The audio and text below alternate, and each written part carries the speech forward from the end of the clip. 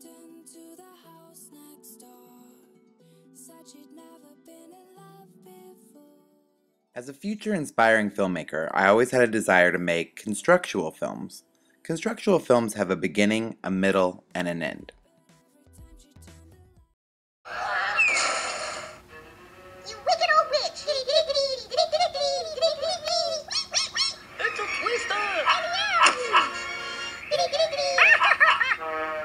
We must be over the rainbow. Ding dong, the witch is dead. I'll get you, my pretty, and your little dog, too. Follow the yellow brick road. If I only had a brain. A heart. The knife. We're off to see the wizard! Bring me the witch's broom. I'm melting. Go away and come back tomorrow. You always had a brain, and courage, and a heart. No, I'll never get home. Yes, you will. There's no place like home. Toto, we're home, and I'm not gonna leave here ever again. On the flip side of constructual films, there is also experimental films and avant-garde films. I, like most people, found experimental films to be, well, rather weird. They are bound by no rules and seem to make no sense, which in the end is the point of them. Visual artistry and emotion are the key aspects of experimental film.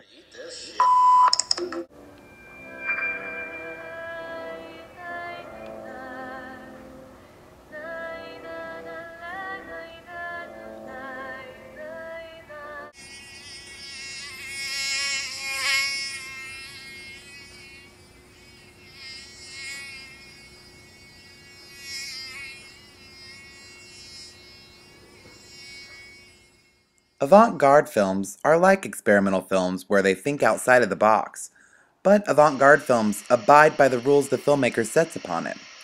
The following clip shows the difference in avant-garde, as the film has 3 major rules it follows: filmed completely in black and white, the use of a shutter effect, and no dialogue.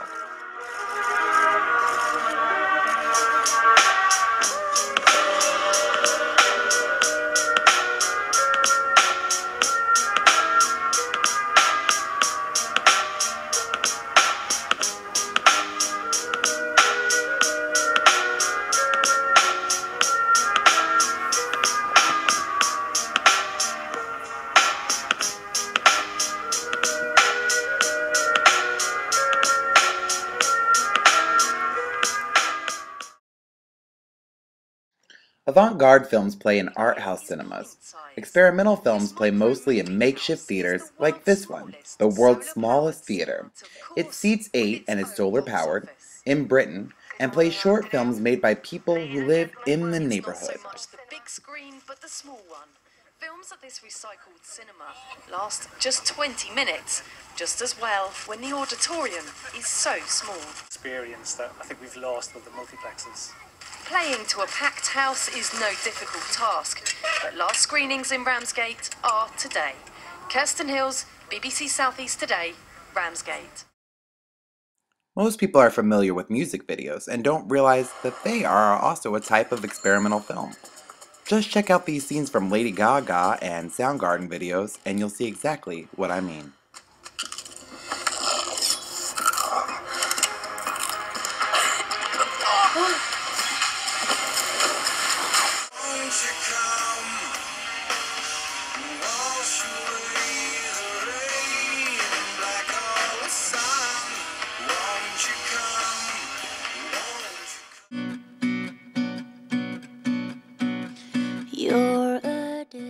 When I decided to film and edit my own experimental films for our class's 30-day experiment, I knew music had to play an integral part.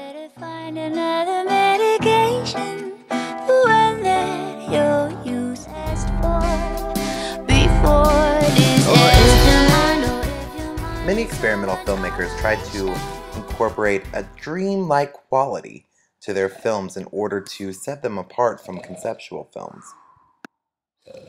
One famed Thailand experimental film director films things from a moving vehicle in order to achieve that effect.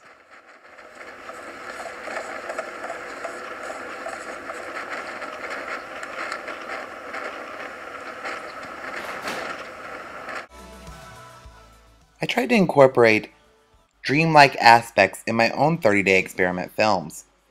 This included filming things that ran backwards, from a moving vehicle, or even in a fog. You're a disaster, and it makes all the laughter look sad.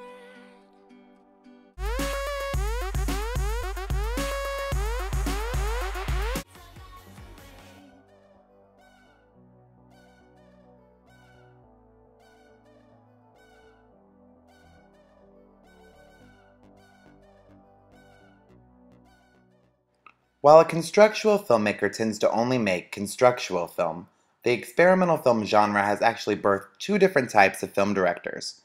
One director believes he only should make experimental films because that is who he is and that is what he does, while the other director makes both constructual films and experimental films. The most famous of these directors is David Lynch. Here's a scene from my favorite Lynch film, Lost Highway. Wait, I don't think so. It's your house, don't you remember? No, I don't. As a matter of fact, I'm there right now. That's crazy, man. Call me. Many Hollywood films have at least one scene that uses the experimental film technique. Cinema social is a type of experimental film that is now picking up steam in Spain.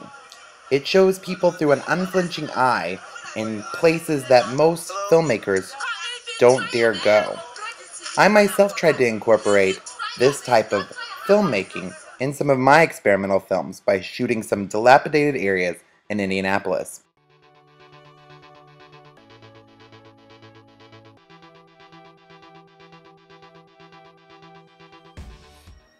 The very first film ever made was Thomas Edison's Frankenstein in 1910.